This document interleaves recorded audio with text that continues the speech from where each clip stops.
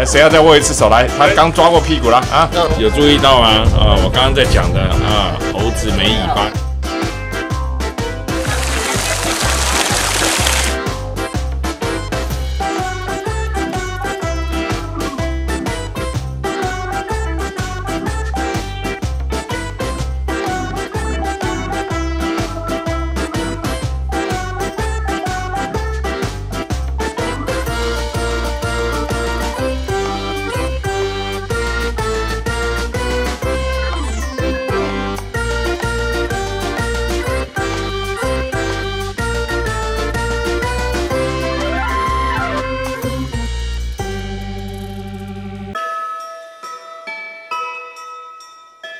我们现在来到了安达卢西亚的格兰纳达。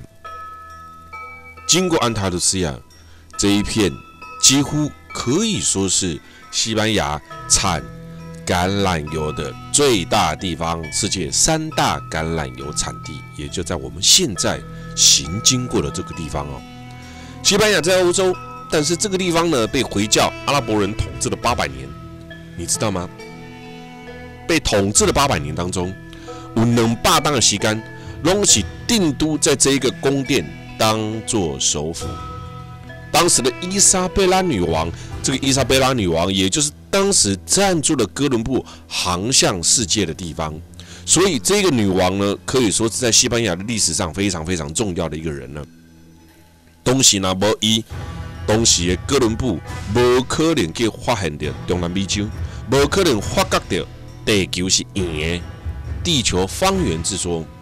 当时的伊莎贝拉女王与费南多国王一统西班牙的时候，最后攻进了现在来到的这个地方叫格兰纳达阿尔汉布拉宫。当时的阿拉伯国王打开了皇宫大门说：“我们投降了，但拜托你，请你不要破坏我们这一座乐园。”所以进来阿尔汉布拉宫，你几乎看到所有一切都是以伊斯兰教的方式下去作业的，包含了你看看刚刚你有没有看到这一种外面的栽种，包括现在我们走进来阿尔汉布拉宫这座美丽的阿拉伯皇宫，因为这样得以留了下来。你看到处都可以看得到水，有没有？水在回教世界，在伊斯兰教世界里面是非常重要的一个环节，也是非常重要的一个因素。所以在这里，你几乎到处都可以看得到皇宫的位置位于半山腰。那我们每一天来这边呢，都必须要怎样哈？都必须要很重要啊！都进来这里面呢，都要预约，因为这里每天来看的人太多了哈。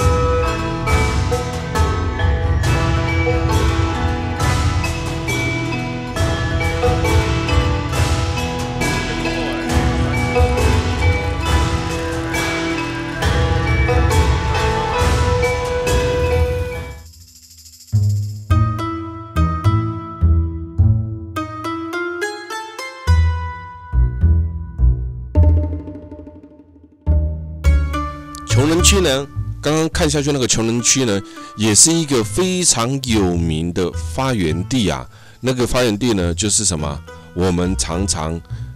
像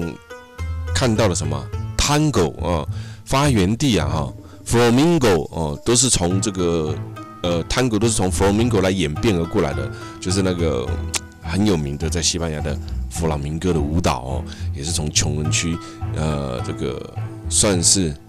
吉普赛人所发展出来的啊，用这种舞蹈来展现生命旺盛的一个区块哈。那我们现在再下来，在这下面呢，经过就我刚刚前面讲的这个花园啊，花园绝对哈是体验阿拉伯文化另外一个重要的地方。因为什么？缺水，还有缺什么？在沙漠地方，在干旱的地方啊，植物也是非常重要的。所以在阿拉伯世界当中，他们的天堂指的呢，也就是有水、有植物的地方啊。那卡洛斯五世的宫殿下来之后呢，在这边也可以看到阿拉伯式这种庭园造景的地方。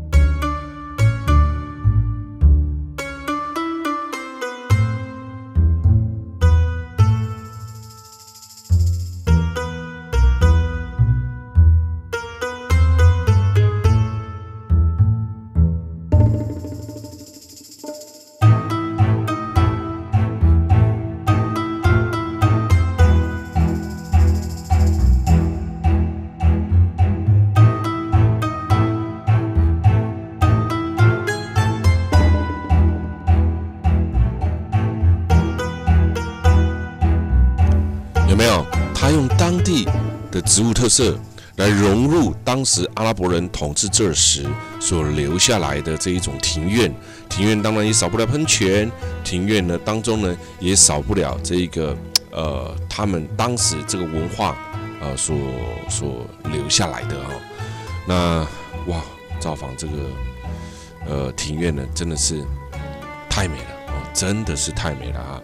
所以有机会来到了格兰纳达，绝不能错过的，其实也就是这个地方啦哈。这个地方也就是非常有名的阿尔汉布拉宫，在格兰纳达这一个充满了跳脱欧洲这个，尤其是西班牙伊比利半岛的什么天主教文化哦。在这个天主教文化以外的地方，你可以看得到这么特别的历史，而这个历史呢，也就是我前面所讲的啊，你能够在欧洲土地上看到这么强烈的伊斯兰文化，除了西班牙你看无，这个欧洲国家那不是历史伊去用统治过，伊要安怎留下这美丽的建成，所以这个美丽的建成呢，看得到欧洲。西班牙，你看得到，这美丽这个皇宫，但家你看得到呢。其他的地方，你说在一个天主教国家看到，连在台湾，你说你要看到很美丽的天主教，像圣母教堂这么大型的，你也不太容易找得到哦。这样了解意思了哈。一个国家千年百年的文化呢，有时候不是单一种文化所造成的哦。有时候在这个文化呢，是有好多种它的历史来演变造成的哦。你像橘子象征了富饶，对不对？所以在阿拉伯世界当中，你也可以看得到。那你来到了巴尔干，来到了伊比利半岛，你都可以看得到橘子这种象征。像巴尔干半岛也是在欧洲土地上算可以看得到伊斯兰文化的其中一个地方，而伊比利半岛的西班牙更不用说了。所以讲，这个国家的文化绝对不是单一文化。每一个当下的朝代都在发展他自己强烈的文化，但100年后呢，也许它已经不再是同一个文化所统领它、所管理它了。所以，一个国家之所以留下这么多美丽的历史，这么精彩，就在于它的多元文化，甚至有殖民史的国家，它留下的更是各式各样特色的建筑。虽然在被殖民的过程当中，在被统治的过程当中，也许当下的人他一定觉得不是很舒服，但是确确实实的也留下了这一些当时时代下的产物，留在这片土地上，让后世人们拢会使来到这个所在来看当西班牙，看什么伊斯兰教伊的历史、伊的建筑，当时起伫遮世界上当时上大的一个阿拉伯宫殿，就位于西班牙的格兰纳达阿尔罕布拉宫。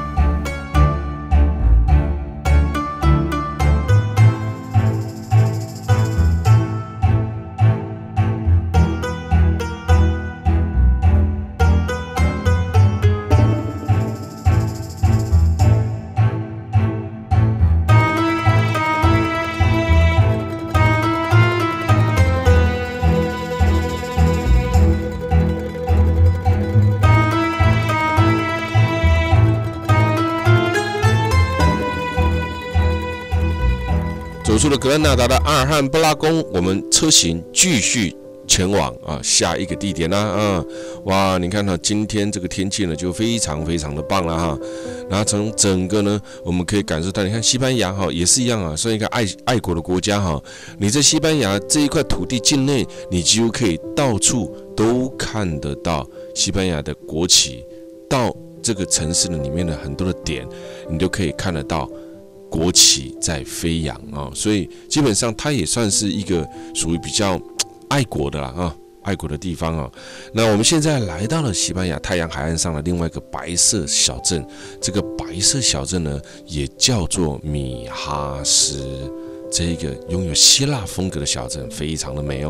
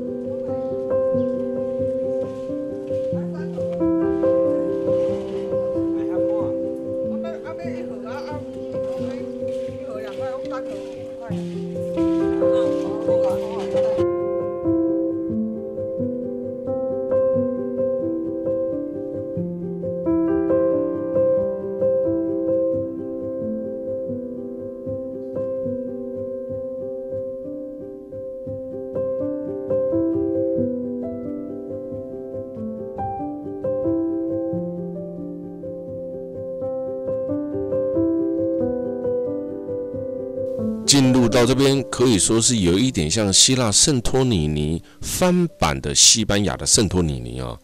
湛蓝的天空，蓝色的圆顶，白色的楼房小镇，这里叫做白色小镇，它也位于太阳海岸之上，它叫米哈斯。西班牙南部的太阳海岸因为一年四季天气温暖，吸引了很多的欧洲的富豪来到这边度假。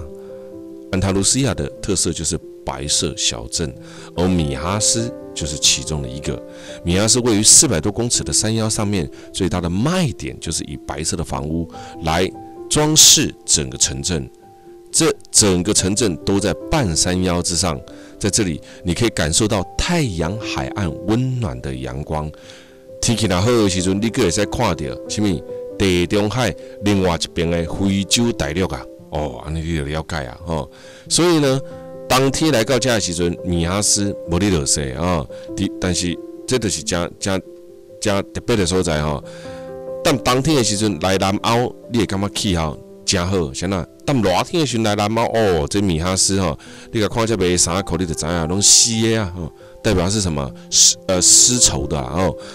这边夏天真的很热，而驴子啊也是因为在半山腰工作驴子也是安达卢西亚省份非常特别的一个地方因为以前这里呢也是伊斯兰教文化的地方，这里带有一点点那么的希腊风、伊斯兰教风。然后呢，驴子因为在半山腰，以前也是他们的主要的交通工具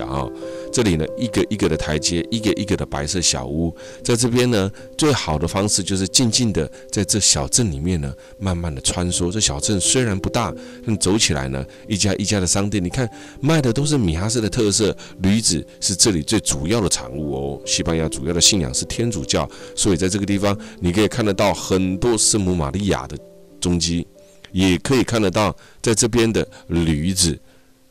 在这边你还可以坐马车，你也可以坐驴子如果每一年都有看我们西班牙播出的人，一定就可以看得到白色房屋街道，随便拍一拍，拢剩水了包括安达卢西亚最重要的什么特产橄榄油。家家户户几乎呢都会做橄榄油的这个手工肥皂然后呢也可以看得到在这边很多的这一种只属于米哈斯自己产物的这一种特色商品呢，就在这个地方白色小镇真的鬼龙北鬼龙北，所以我说乍看之下呢，会很像希腊乍看之下那其实不是啦它是在西班牙南西班牙，在太阳海岸上面这个地方非常非常的受欢迎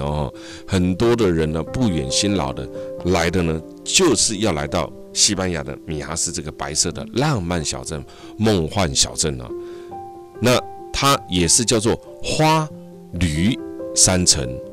这里最多的也就是驴子、计程车啦所以呢也叫做花驴山城、白色山城美吗？白墙红瓦，美吗？山路，哇，428公尺高的米哈斯，整个一路延伸下来的白色村庄，走到山顶看到太阳海岸，终年气候暖和，米哈斯烈日之下白色的墙面。有没有感受到它的另外一份美太阳海岸在这边更厉害的是骑驴子逛大街，这是白色城市、白色小镇。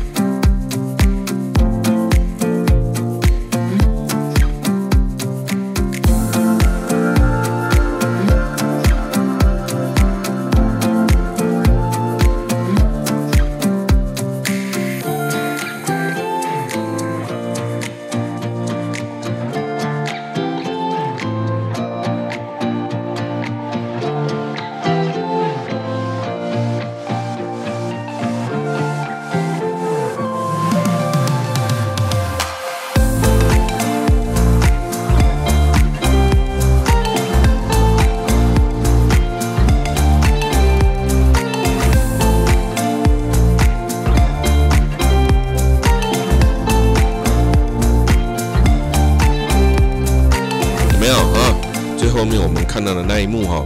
那个衣服有看到吧哈，代表这个所在哈，真热热哈。头前看到迄粒山，咱要出国啊！我们现在在西班牙，而我们将要来到这一趟景点非常特别的地方。这个地方叫做是什么？直布罗陀，它是英国。我们准备从西班牙前往英国的直布罗陀。很多人可能不了解，英国有14个英国本土以外的海外领地，就像我们亚洲台湾附近有一个叫关岛，也就是属于美国的领地嘛哈。而在欧洲，直布罗陀是14个英国海外领地的其中一个，也是最小的一个，位于伊比利半岛的末端，通往地中海的入口处。直布罗陀的面积约只有6平方公里，接着西班牙的安达卢西亚的省份。直布罗陀巨岩就是我们前面看到这个巨岩是直布罗陀的地标。我们现在看到前面的国旗是什么？西班牙的海关。我们现在走啊，经过了这个国旗，我们来到了英国的属地直布罗陀。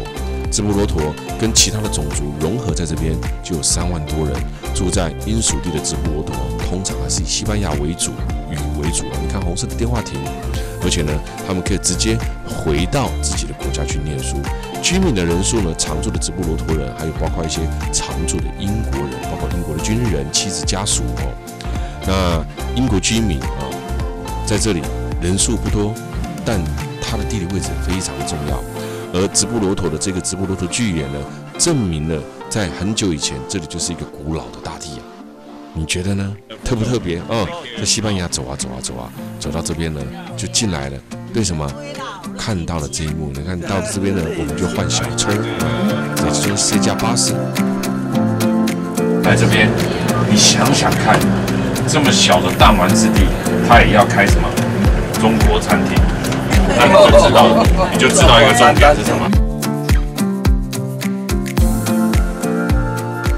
很特别啊！你看看进来这里面呢，不管法律、交通法规，全部都是遵照的什么？都是遵照的英国的方式来去设定、来去设计的。这就是英属地直布罗陀。前面等红绿灯呢，是为什么？因为地方不大，所以飞机呢要等飞机过，有它的红绿灯平交道。没看过吧？平交道一般是在等火车，一架平交道一个单上，当飞轮机驶过，有无？你甲看飞轮机驶过，咱基本上经过机场吼，因为所在伤细啦这个机场跨过，这个是跑道，这跑道呢，另外一边就是港口，港口甲机场合作伙，无跨过啊吧？而且这个机场普通时阵下晡过了后，那无飞轮机你飞的时阵呢，这边会变什么？变成所有居民的散步地方。哎呦，真特别了哈！你看，我们已经经过了机场的平交道哦。很多人常讲欧洲的最后殖民地，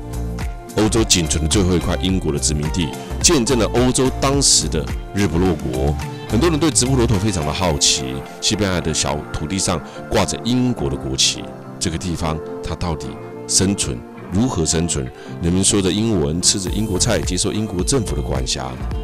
这在西班牙土地上面是很难得一见，这也代表什么？历史留下了直布罗陀。直布罗陀之所以在世界上享有非常大的名气，跟它特殊的地理位置有很大的关系直布罗陀面对的是直布罗陀海峡，隔着是直布罗陀海峡对岸非洲的摩洛哥相望。而欧洲跟非洲最近的距离，也就在这个我们历史教科书上面一直看到的直布罗陀海峡。这个直布罗陀的海峡非常的狭隘，最窄的地方只有13公里，因此从直布罗陀的海边或者是山上，你都可以看得到非洲的摩洛哥。所以等一下我们上山就看得到了啊！现在我们在这个中央广场这边，而且直布罗陀是一个小岛，事实上呢非常的小不到3万人，80平方公里大，挤满了从世界各地来到这个地方看英国如何把这个地方变成它的殖民地。这里因为是军事重地，所以这个城市里面呢，有一半面积作为军事海港之用从西班牙到直布罗陀开车走路你都可以到达但是呢，你不要以为进来这边用欧洲申根签证它这里还是一样要办大英帝国的国土的这个签证它虽然现在有加入，但是还是要另外很多中国人来到家唔知中国人来家伊就想讲这拢是西班牙免办签证，不是这是爱办签证的还有曾经发生过什么事发生过因为中国人伊来到这个西班牙，他的入境基比西班牙也签证可能才入境一次嘛，所以他入境西班牙，又从西班牙出境到直布罗陀的时候，哇，会花以后进得了直布罗陀，却回不了西班牙啊！你看看我们现在蜿蜒的山路，要开这种小巴士才能够在这小岛上面走来走去。这个400多公尺高的石灰岩小山，就是直布罗陀最重要的观光重地，所以这也是我们要上来的重点之一。我们现在呢，来到这个地方来看看直布罗陀巨岩。我们现在沿着这个巨岩开始走来走去啦啊，在这里呢，风景非常非常的美啊，在这里呢，看到的也就是直布罗陀的海峡，经过这一层一层又一层的什么这种巨岩，这一种呢地形，就是为了要看到直布罗陀距离石灰岩小地啊，距离什么？距离欧洲最近的北非。我们现在已经进入到了这个港口旁边喽。有看到吗？哦，在港口边啊，从这个地方呢，准备来看看西班牙1秒到英国直布罗陀非常具重点的地方。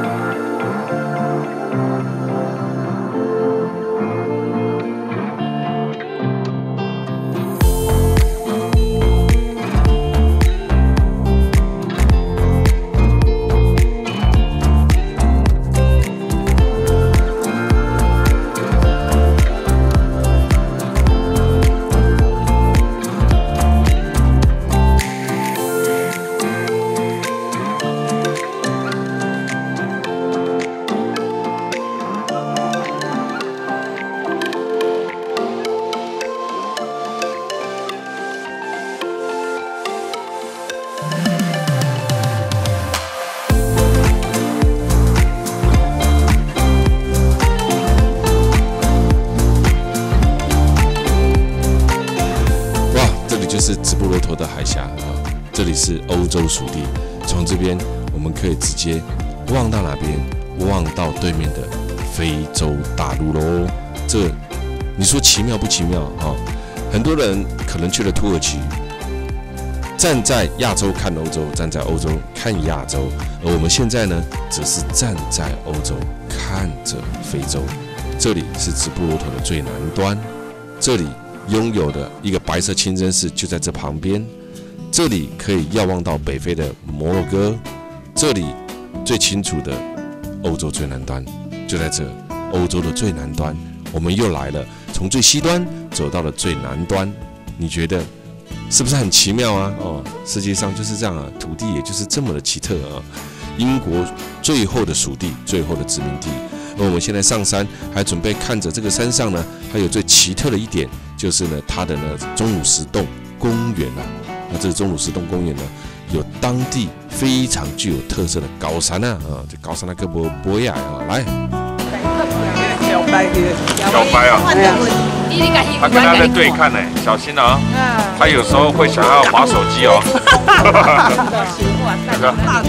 对啊，对，真的很大一只，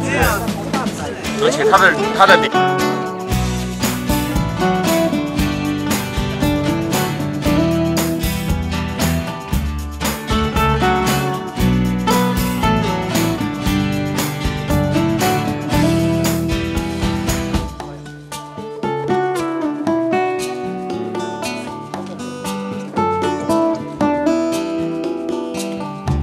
有没有看到哈？这里的猴子呢，不能赶，不能杀哈，所以这里的这个米歇尔的那个洞穴哈，当时的那个考古学家所发现的这个洞穴哈，哇，在这里呢，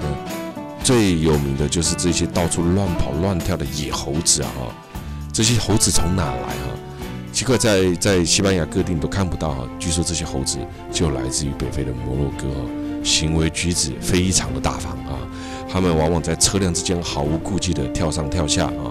不但会拍人的肩膀跟你 say hello 啊，还会抢你的包包啊，跟那个小偷欧洲小偷一样啊。聪明一点的还知道呢，你在照相的时候你拍他还不怕啊。这是很特别的猴子啦啊。那这些钟乳石洞呢，走进来之后呢，我们呢就可以看得到这一个小小的巨型岩石上面呢，拥有了钟乳石洞。直布罗陀在第2次世界大战的时候是一个非常非常重要的战场，所以呢。当时呢，在这边呢，还开了一条长长的隧道来做防御敌人的入侵就在这个巨岩之上这个隧道非常的长还有战沟、战壕等等的。那我们现在上来这上面呢，看到这个巨岩上面里面的钟乳石洞。等一下我们再从这个地方呢走上去哪边看看北非摩洛哥大地。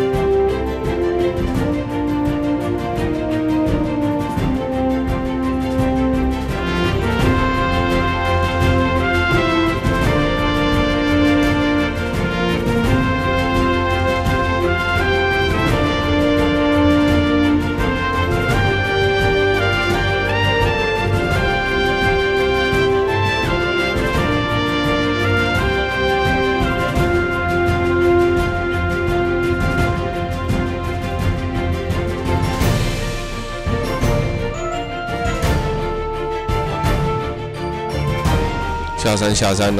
这里的山路呢，非常的蜿蜒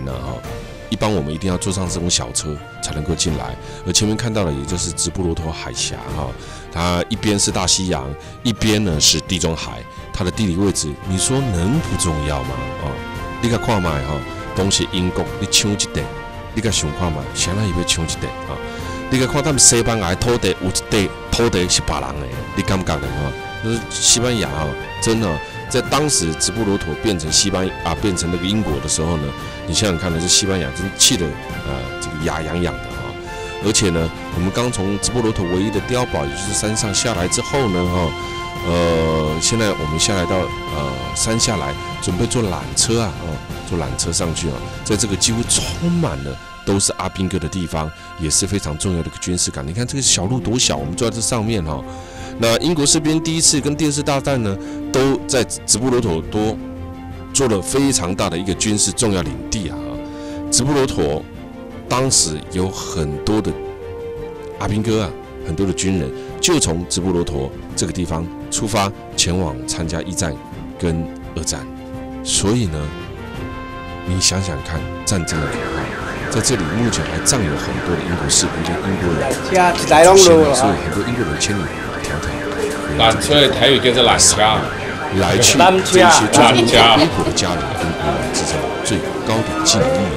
我们现在准备坐着这个什么缆车上山了准备坐这个缆车上山，看看这一个我说了可以看得到直布罗陀海峡跟地中海之间，这里是14个英国海外领土之一，也是最小的其中一个。从直布罗陀的岩洞巨岩，然后走到这个地方来。古时候，直布罗陀是北非人犹太基人的聚集之地。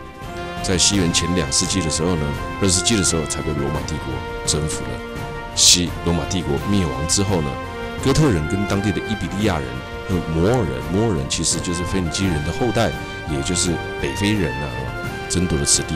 伊斯兰教兴起之后，这里成为北非信仰伊斯兰教的摩尔人侵占的一块踏脚石，就是从这边攻进了伊比利半岛。那在这里呢，一部分混血信仰伊斯兰教但又宽容的基督教的欧洲摩尔人联手，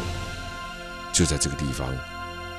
在地理大发现，在西班牙帝国强盛的前后，西班牙对于直布罗陀还是有它的拥有权的有它的拥有权，一直到西元17世纪，英国在西班牙王位继承战争期间攻占了直布罗陀，在1713年的乌特勒支的合约中，西班牙正式的将直布罗陀割让给了英国。至此，直布罗陀一直被英国统治的。你看到直布罗陀海峡跟地中海之间的要塞了吧？好特别，真的好特别。您亲自来一趟，您就可以感受到我所讲的这一个站在欧洲看非洲。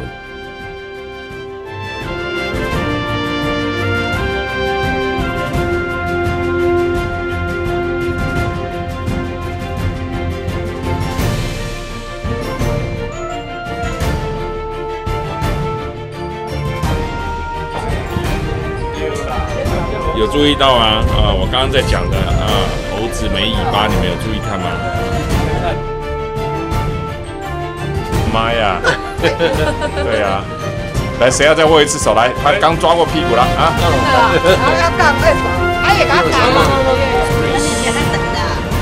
英国式的酒吧街道啊。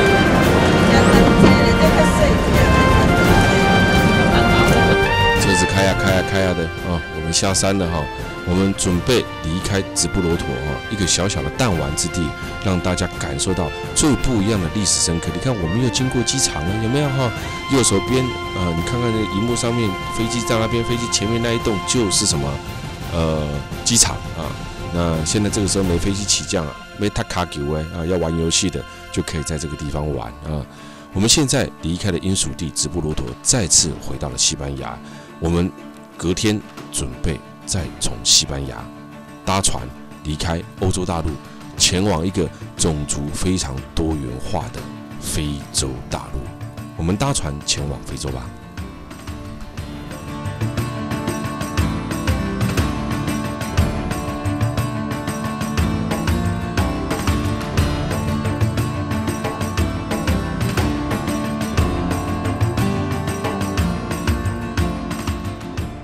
这绝对是一个非常奇妙的经验。